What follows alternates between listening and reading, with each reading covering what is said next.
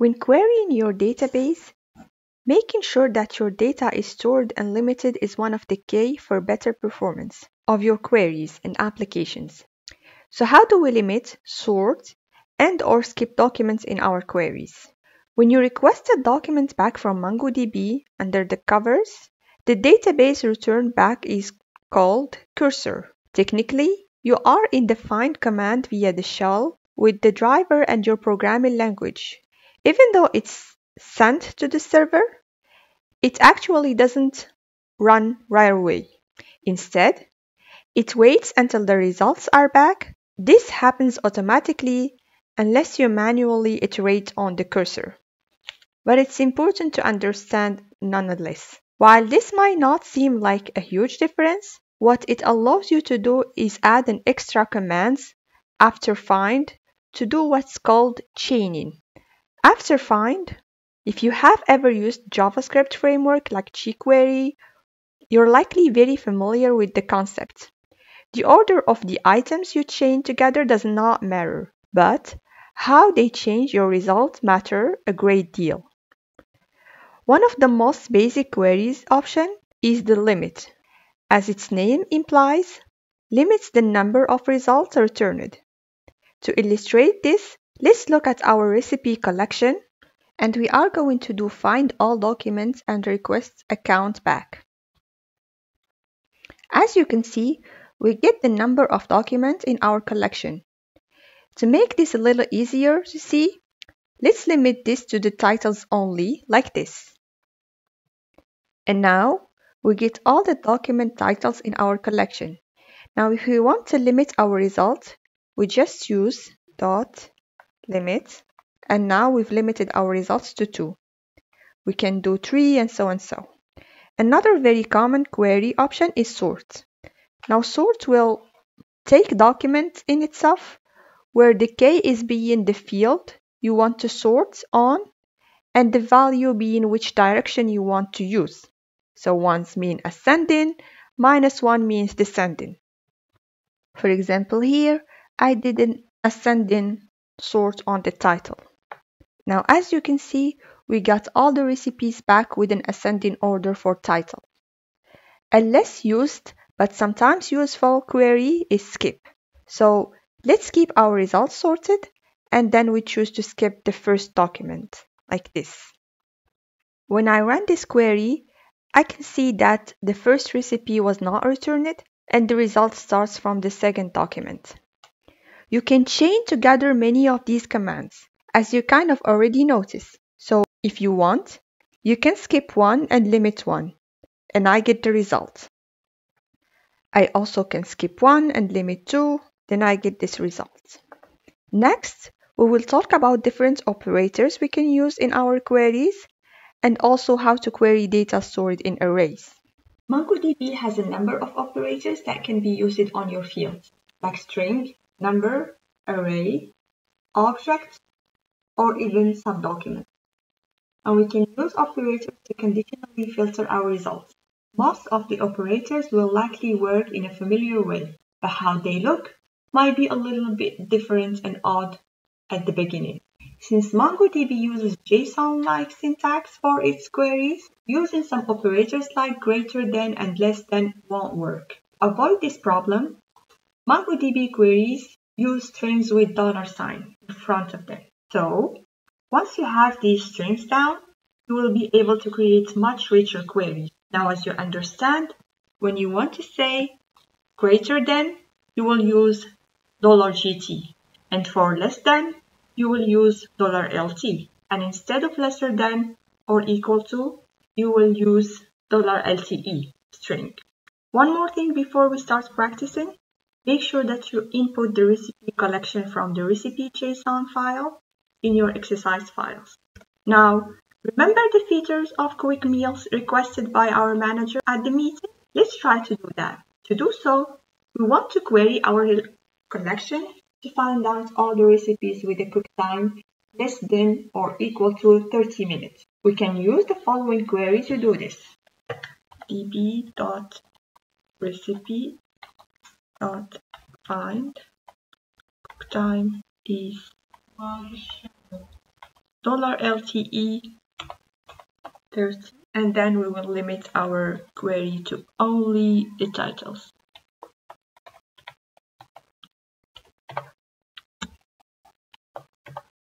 We specify the cook time, our LTE at 30 minutes. Now we give back all the recipes that will take 30 minutes or less to cook. Okay, that's fine.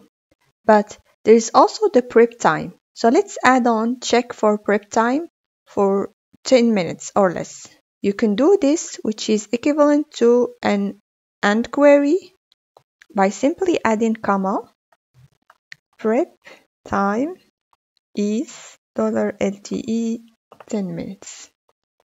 Now, we can also do an OR query by prefacing our condition with OR, and we put our two filters in array.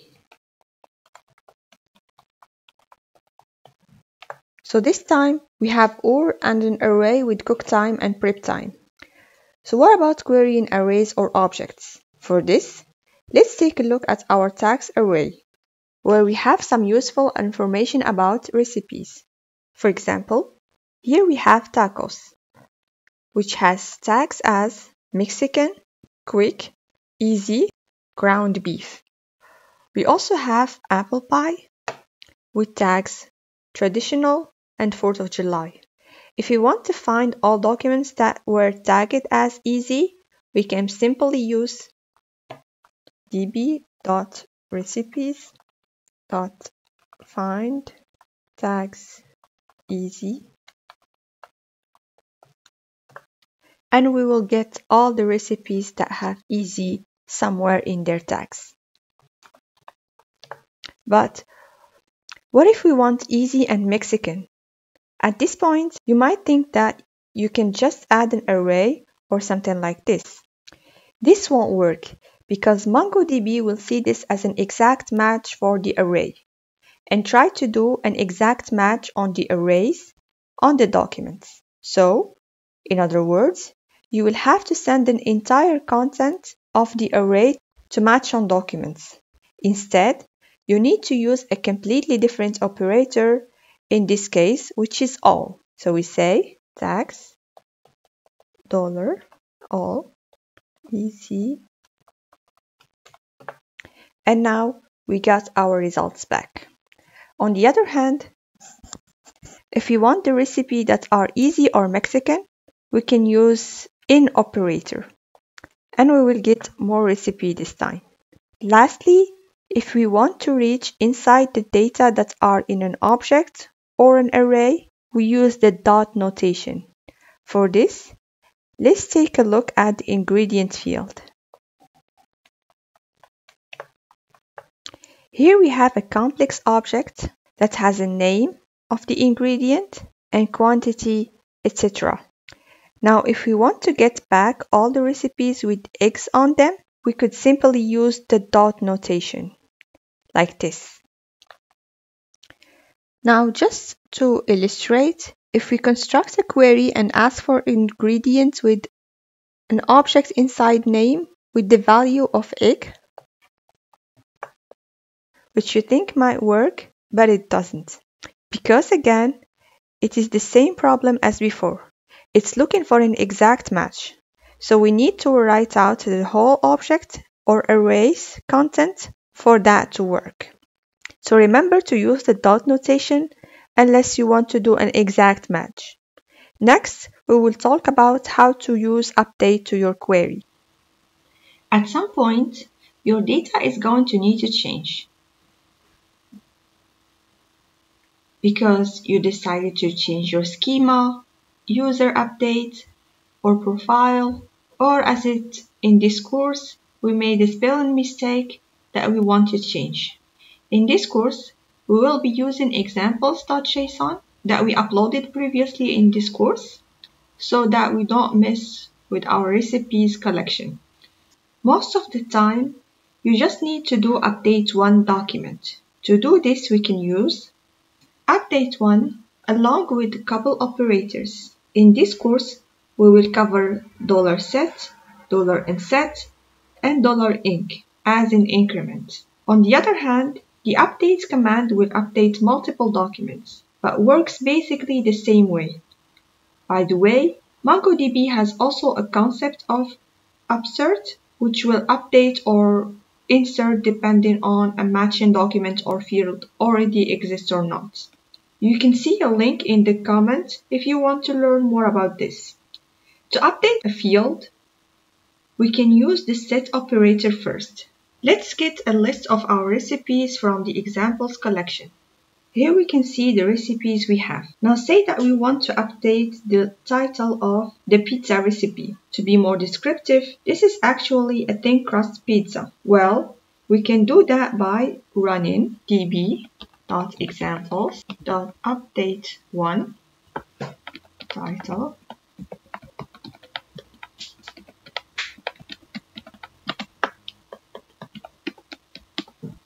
and you will see it matched one document and modified one document. If we get our listing again, we will see that this is now called thin crusted pizza. In this case, we will use the title as our filter, but we could have used the ID. For example, if we want to be more specific about which document I am updating, if you run set on a document that do not have that field already, what will happen? Well, let's go ahead and try that now. Let's find out that document as it is.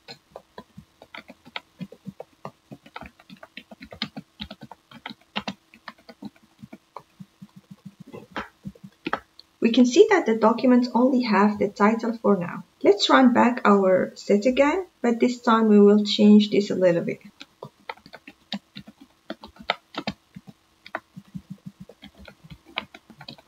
So what we did right here is changing the title to thin crusted pizza, and we added a new K, vegan, which is set to false because this pizza has meat on it.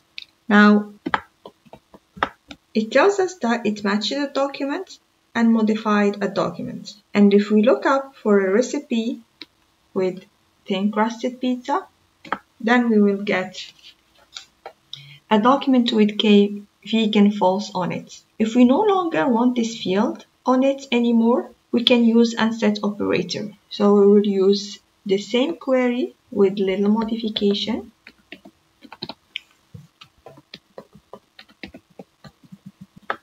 So what we did right here is changing the set to unset, and instead of setting the value for this field to be false, we will just tell it use this field vegan, and we will put 1 for true.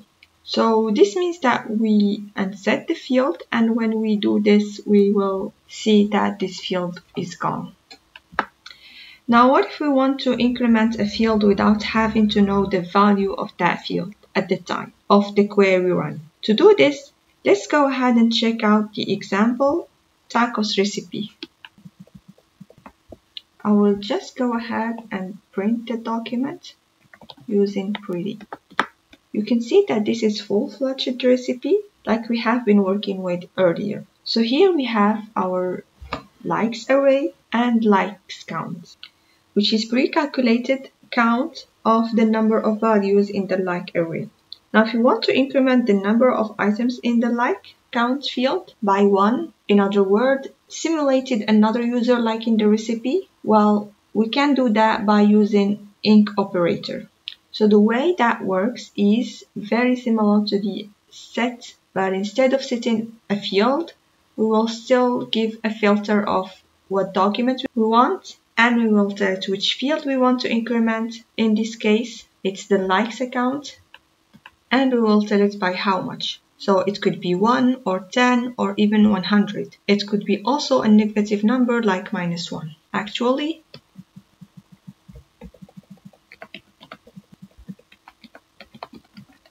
it could be whatever we want to increment the value it currently is by.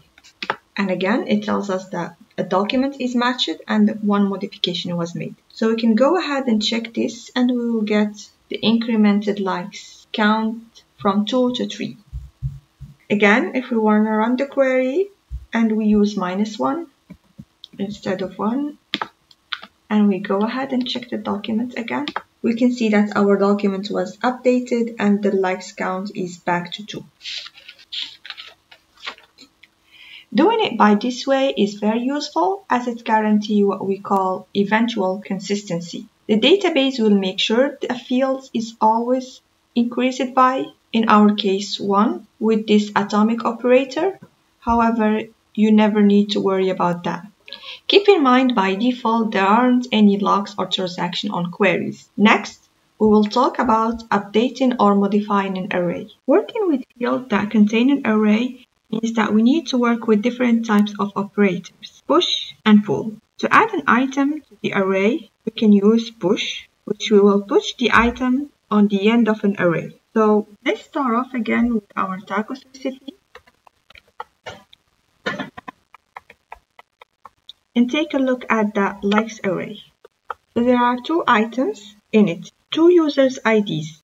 Let's go ahead and push a new user ID into that array. So we specify that we want to update the document that has the title tacos. And in the second parameter, we say that we want to push something into likes array. And in this case, we add a user ID, which is 16, and then we close that out. See that it matches one document and updated one. We can go ahead and run our find document again, and you will see now that we have user ID 60 added to our likes array. If we want to remove that, we can simply use the pull operator. So instead of push, we can just change that to pull. And again, it acknowledges that and updated correctly. And if you do find again, you can see that it has gone from the likes array. Now in this case, I used it int. However, it could be a string, an array, or even an entire object, whatever valid in there. There are also a number of other array operators that we can use. Next, we'll talk about how to delete documents. Updating documents is great, but sometimes things go really messed up, or you just need more disk space. So you need to delete documents. We have 2 basic options, delete one or delete many. Both take filter document like find and update commands. For delete one, the first matching document in the collection is deleted. For delete many, all documents that match will be deleted. Obviously, if you're writing a query that you expect to only ever delete single document, use one to be safe. You can provide the ID or any other sort of filter. Let's take a quick look at the document in our example collection. Now, let's say that we want to delete this delete me document. We could take a look at the object ID here and delete it. And it acknowledged it and deleted it for me. If we get the list of our document now, we can see that it's gone. Now we could also make a filter check, for example, likes count for any document that don't have likes.